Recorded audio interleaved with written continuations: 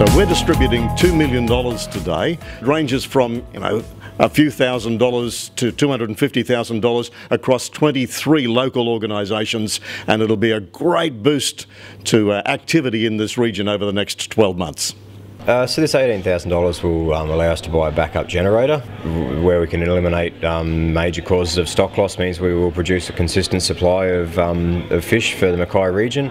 Our local riders have to travel as far as Collinsville or Yeppoon to be able to compete and practice on reasonable cross-country courses. So our hope was to build one here in Mackay that would bring in riders from all over the region, and as far, statewide and even nationwide eventually. We're going to build a dam to harvest water. We have a lot of water that runs through Leprechaun Park.